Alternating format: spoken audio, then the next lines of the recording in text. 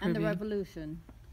Well, I remember the relationship. I had an opportunity to meet Maurice Bishop just before he became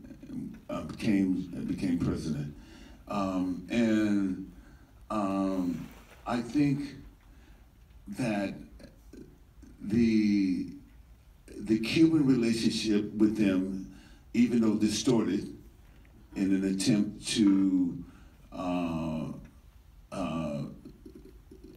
undermine Grenada's independence.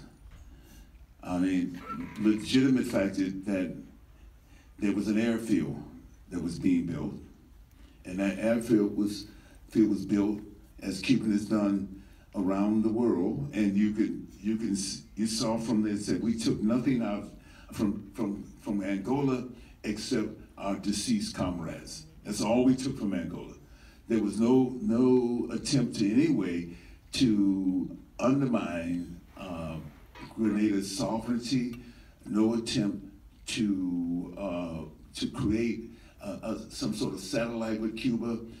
In a sense, this is when was this? 80. Help me out. 79 to 80. Huh? 1979. Was it 1980 or 1980? Yeah, 1980. 1979 to 1980, that the U.S. sent troops in there as a pretext to protect American lives. It's always a pretext.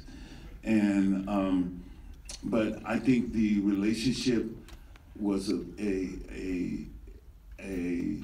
emerging relationship. It was obvious that Maurice Bishop was one of the voices in the image of Patrice Lumumba, or the image of Amilcar Cabral, or any of the great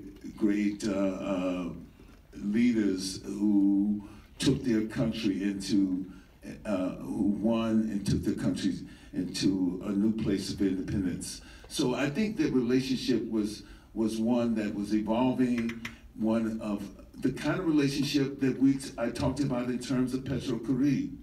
The kind of relationship, this is enormous relationships, the Bank of the South, you know, the idea